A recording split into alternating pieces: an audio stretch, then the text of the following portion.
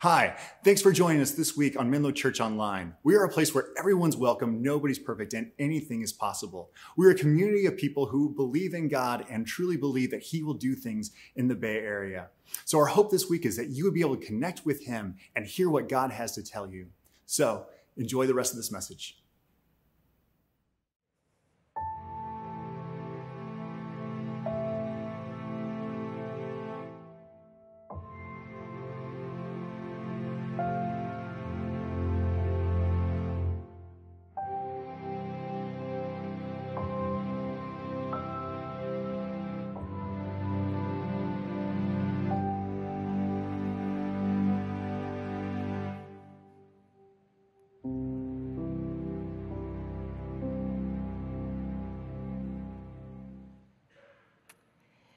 Well, welcome to Menlo Church and a warm hello to all of our campuses. I'm so glad to be here to close out this series that we've been in called The Way, How to Follow Jesus for a Lifetime. And we're going to end the series the same way that we've begun. So I'm going to introduce myself, and after I introduce myself, I want you to give me a hi, Nicole, with all the warmth and generosity of sunny California. So here we go. Hi, my name is Nicole, and I am a sinner.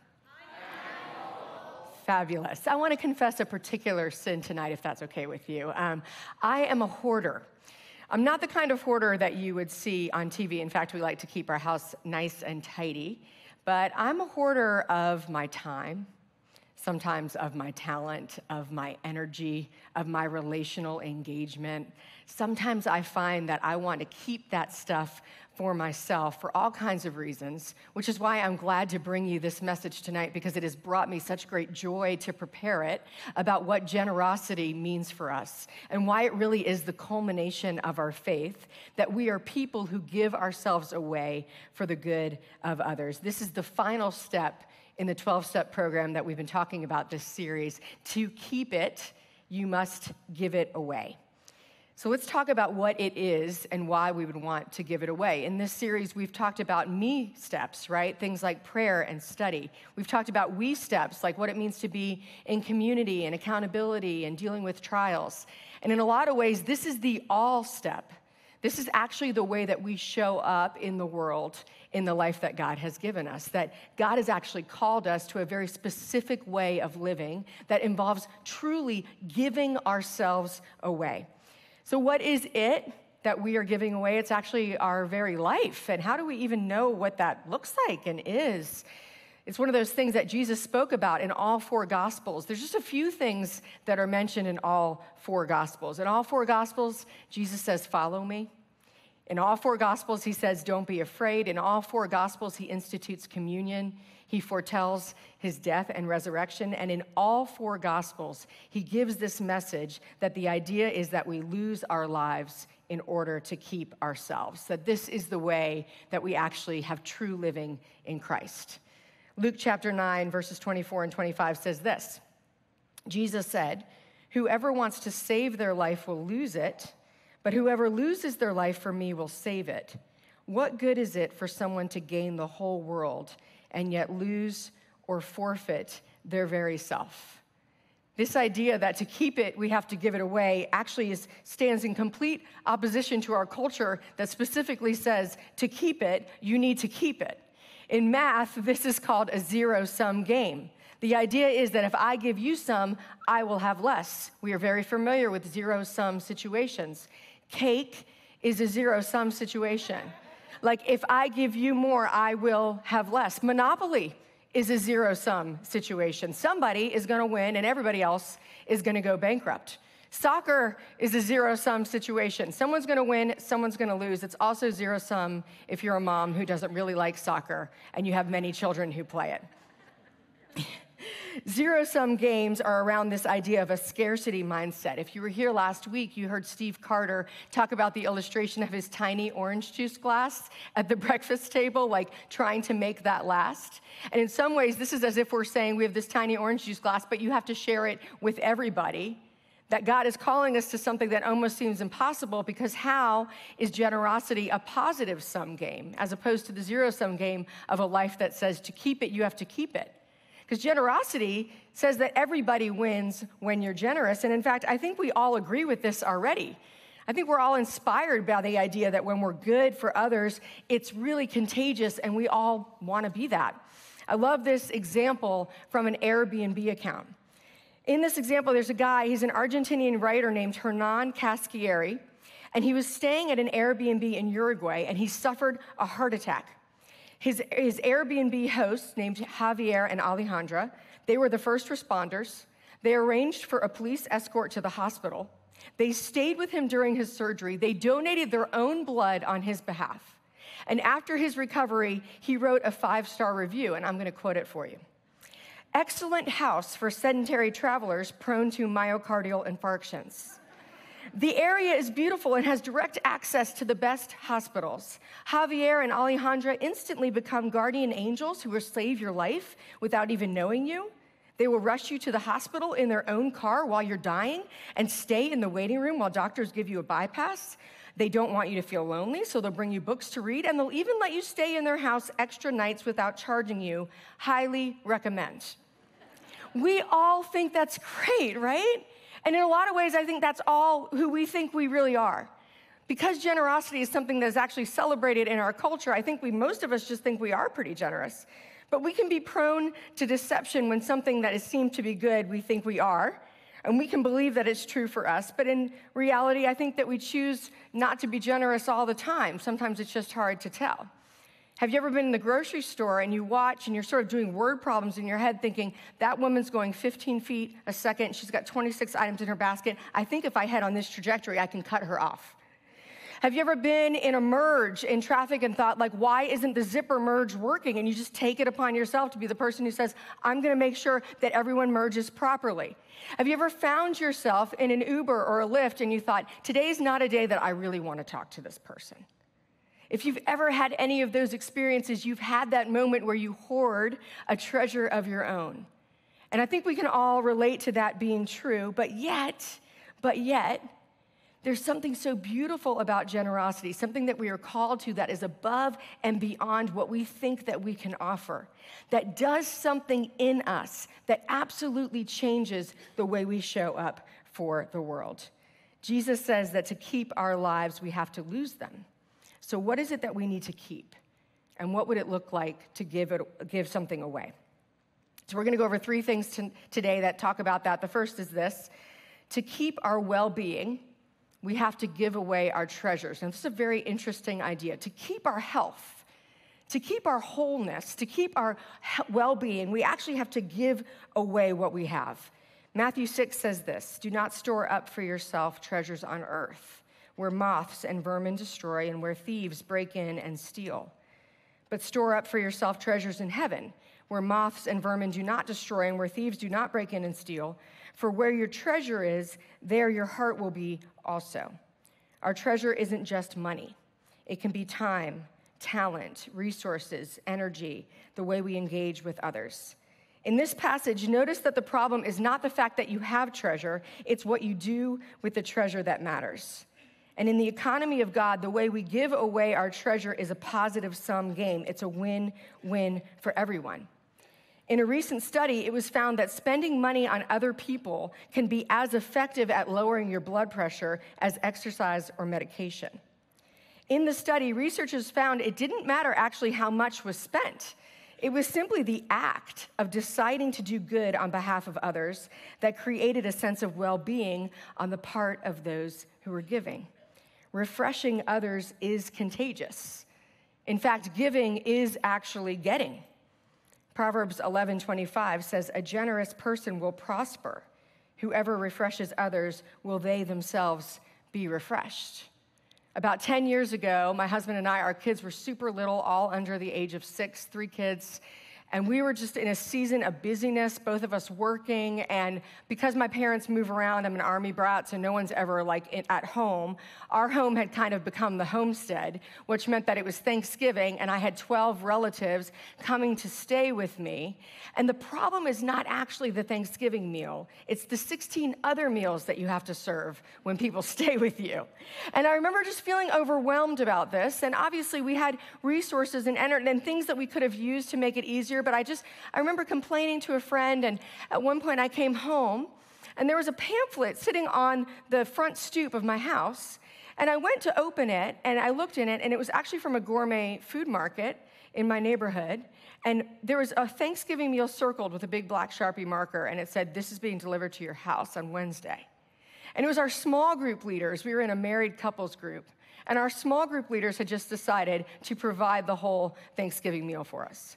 Now, it wasn't because we needed it. This wasn't an act of mercy in the sense of like, oh, someone has to do this for us. It was actually just an act of generosity. It was just an incredibly generous move on the part of those who had led us and understood what it was like to be in that situation. And Dave and I look back on that time and we realize that is a moment that changed the way that we engaged with generosity from that moment forward. So fast forward 10 years, now we're the leaders of that young married group. And because of that experience with our friends, we had decided that we wanted to take each of the couples out for a really nice dinner, at least once during the year, just to treat them, just to be generous with them. And so we invited the first ones out, and we were out at this restaurant. We had made reservations, and we were finishing up the meal, and we had appetizers and the whole bit. It was this great night, and we're finishing up the meal, and we're waiting for the check. And the waiter comes and says, "Your check has been paid for." Our same friends found out where we were and paid for that meal as well. It's like we could not outgive our friends. At that point, we said, "Hey, guys, we're going on vacation. Do you want to pay for that?" But what happened, what was incredible is we sort of like were trying to outgive each other. Because this idea that we're refreshed when we refresh others, that actually what God has designed for us when he says, in order to keep it, you have to give it away. If you want to keep your well-being, science is telling us that to keep your well-being, you give it away. To manage your anxiety, you're generous. To experience a well-lived life, you're generous. You do it even when you don't feel like it, and when you do it, something changes inside of us. Generosity is a powerful antidote to anxiety. It activates areas of the brain that release oxytocin, this powerful feel-good chemical. God has wired us to be refreshed by refreshing others. A wonderful diagnostic for our faith can be asking the question, am I experiencing well-being in my life? When I'm in my work and my life, when I think about it, do I feel like I'm living well? And if not, is there just an act of generosity that I need to express? Not because it needs to be big, not because it has to be perfect, but just because God has said that, hey, when you do that, there's going to be a refreshment that comes to you that actually rewires the way that you're experiencing the world. To keep our well-being, we have to give away our treasure. Secondly, to keep our focus, we have to give away our faith. This is the culmination of our faith in Christ. Jesus told his disciples after his resurrection two things. The first he said, go and make disciples. And what that meant was go and teach people how to live into the lifestyle of Jesus. The second thing he said is, and you will be my witnesses.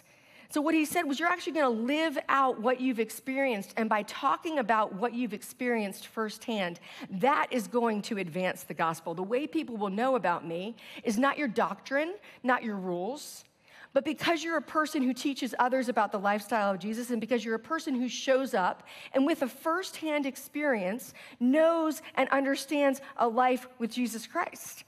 We're called to be these kind of people who give away our faith. Our faith changes everything about us. Colossians 3, 1-3. Listen to this incredibly powerful truth. Since then, you have been raised with Christ. Since what needs to be done has been done. Since you have been raised with Christ, set your hearts on things above where Christ is, seated at the right hand of God. Set your minds on things above, not on earthly things, for you died, and your life is now hidden with Christ in God. When we give away our lives to Christ, that first step of surrender, we now have a new location. Our souls are now existing in a new location. We have been raised with Christ. We are hidden and secure in Christ. Our hearts can now be set on heavenly things because the things that we strive for, the things that we fear, the ways that we wish that we would belong, that has already been done. You have already been raised with Christ. Our hearts and our souls have been located into a new place. And because of that, We need to keep our focus on heavenly things while our feet are still on earth. We have a new location for our souls. Philippians 1:27 says this, above all, you must live as citizens of heaven, conducting yourselves in a manner worthy of the good news about Christ. We've given our lives over to Christ, and we also now have a new citizenship. Our location is in a new place. Our citizenship is in a new place. When we show up for the world, we're showing up as an ambassador of Christ, just like a little embassy everywhere we go. Because I don't live as the world lives. I actually have a different calling. I have a calling that's an all calling. To keep it, you have to give it away. To keep the focus on the heavenly things, you have to be giving it away. I love in Acts chapter 4, Peter has just experienced the resurrected Christ. Peter goes from this guy, if you know him in the Gospels, he's fearful, he's impulsive. He turns away from Jesus in his time of need. But after Jesus restores him, when he's been risen, Peter suddenly becomes fearless and courageous, and he just speaks boldly and openly. And one of the first times that we see Peter talking like this is in Acts chapter 4, and he begins to explain to the people listening who Jesus is and why everything is different because of Jesus and why he's surrendered to this Jesus. And they tell him to stop talking about Jesus. And Peter and John say this, as for us, we cannot help speaking about what we have seen and heard. This idea is that like when Jesus gets a hold of you, you just can't help but speak about it. Rick Warren says you naturally evangelize anything that you love. It just becomes part of who you are. 1 Peter 3:15 says, always be prepared to give an answer to everyone who asks you to give the reason for the hope that you have. You know what that says? It means that people are going to notice that you have hope. Like that's the first step. Before we would ever have a chance to speak about our faith, we would have people who'd be noticing that we have a different citizenship and a different location for our souls, that we live different. People would see something in our presence, in our lifestyle, in our actions that would give them reason to notice that we have hope. A sacrament we talk about in the church that Jesus institutes, the way we've described sacraments, is an outward sign of an inward reality. I think generosity is an outward sign of an inward reality, but here's what's even more true. Generosity is also an outward reality that becomes an inward sign. It works both ways. We show up for generosity as an overflow for what God has done for us, but also when we just choose to be generous, when we don't feel like it, something happens inwardly as well. It goes both ways.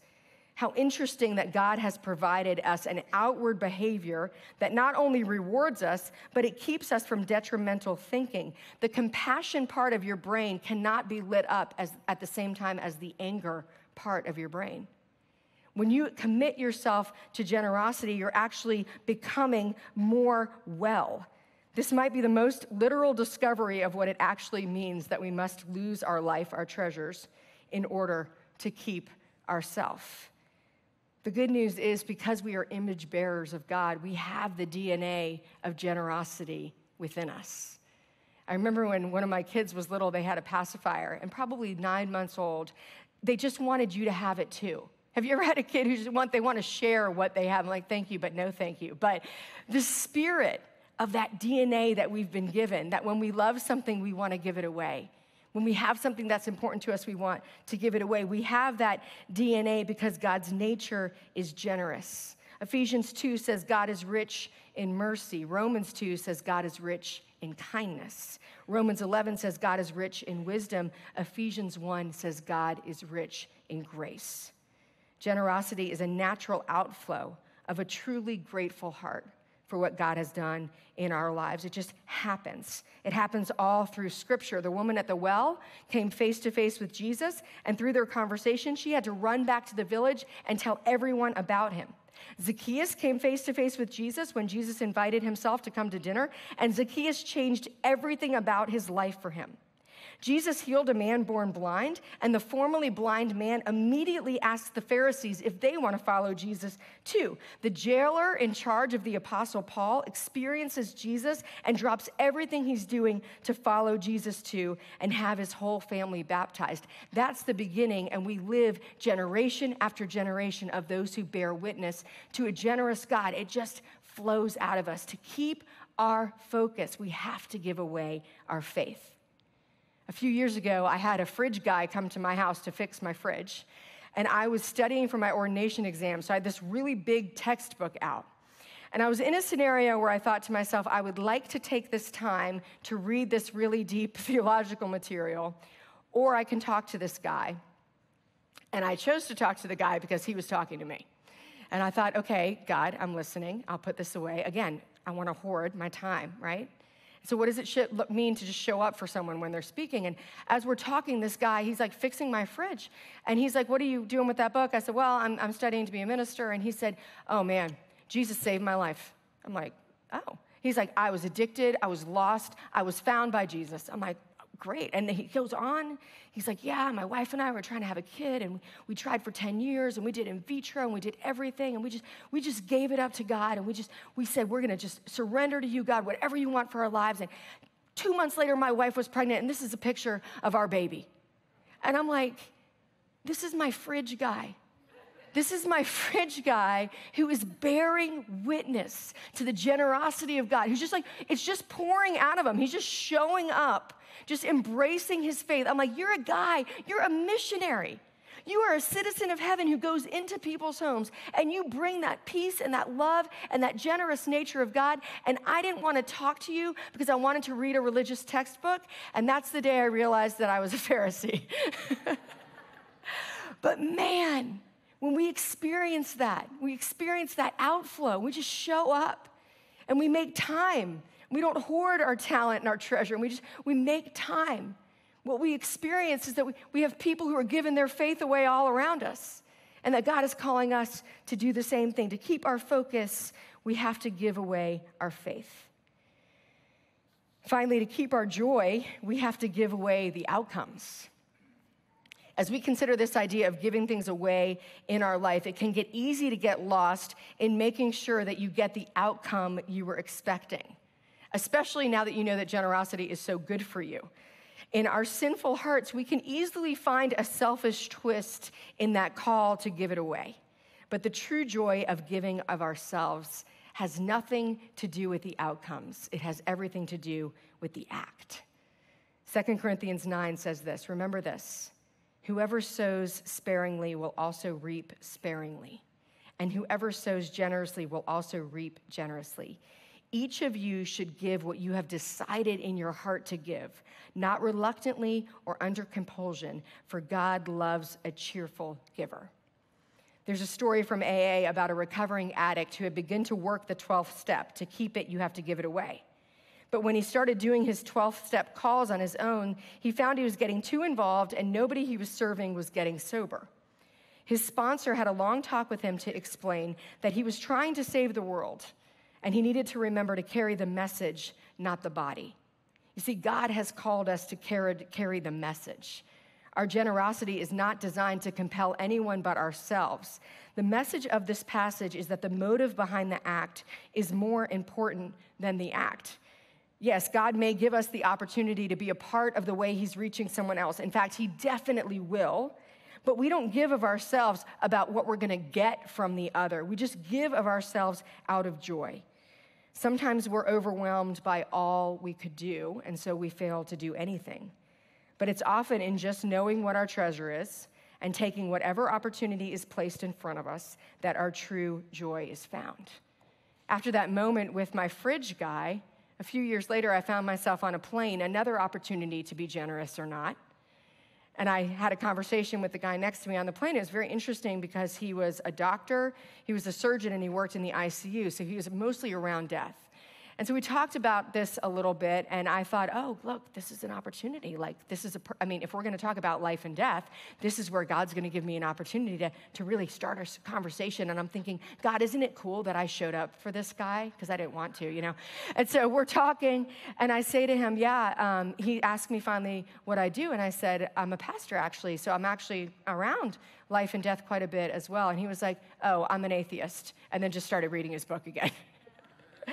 And I don't know what that did in his life, because it's not about what the outcomes are. You see, the way God shows up for us is he will give you the when, he will give you the what, and he will give you the who, but he may not give you the why.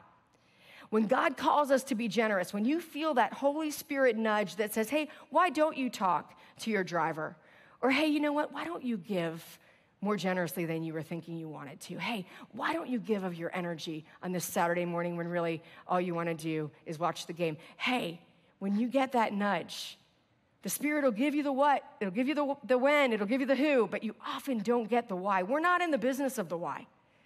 We're in the business of just keeping it by giving it away. Keeping it by giving it away. That's what God is calling us to do. Remember the Airbnb from the beginning of the message? Javier and Alejandra just showed up and were generous with their lives. Well, here's what happened. The writer who had the heart attack, who wrote the review, as it turns out, Javier, the host, was actually no stranger to medical emergencies because he had been diagnosed with kidney disease and he traveled abroad frequently and he often had to undergo like dialysis while he was traveling. So he had created an app that helped travelers connect to places to get help, medical help, while they were traveling. And after this review was written, it made its way up to an Airbnb co-founder who flew down to meet with Javier and Alejandro and ended up funding his app, which now reaches 250,000 people around the world who are connected to medical help they need, all because of one act of generosity. You see, we do and we give because God calls us to be people who do and give. We do and we give because it's an outward sign of an inward reality, but also it's an outward reality that can become an inward sign. God gives us the ability to keep our joy, to keep our focus, to keep our real treasure by giving it away. In small and big ways, we devote ourselves to a generous way of living, and it reflects our abundant and generous God. We have a secure hope and a treasure that can never perish, spoil, or fade, 1 Peter. We have a certain hope in God because God does not fluctuate like the stock market or the political climate or your org chart. God is steady and stable and abundant, and his generosity provides for us over and over again. He keeps giving it so we can keep giving it away. So there's one question for me as our practical step as we end this day. One kind of practical step that can help. And here it is. This is the question. What would it be like to be generous right now? What's the generous thing to do? That's just a very simple thought. When you go to work, when you're with your family, stopping and saying, what's the generous thing to do right now? When you ask yourself that question, God's going to provide opportunities. It's not every opportunity. It's not every time. But there's times where we're opened up to say, this is a place where I've been called to give it away, and that is how we experience joy.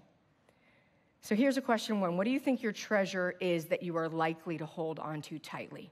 That's your first question. What's the treasure that you're likely to hold on to? Is it your time, your skills, your connection, your money, your mercy, your energy? What treasure is the hardest for you to let go? And then this week, with that treasure in mind, when you are presented with an opportunity to give that treasure freely and cheerfully, because you will be, here's the question to ask. What would be the generous thing to do right now? And then do it. Let's pray.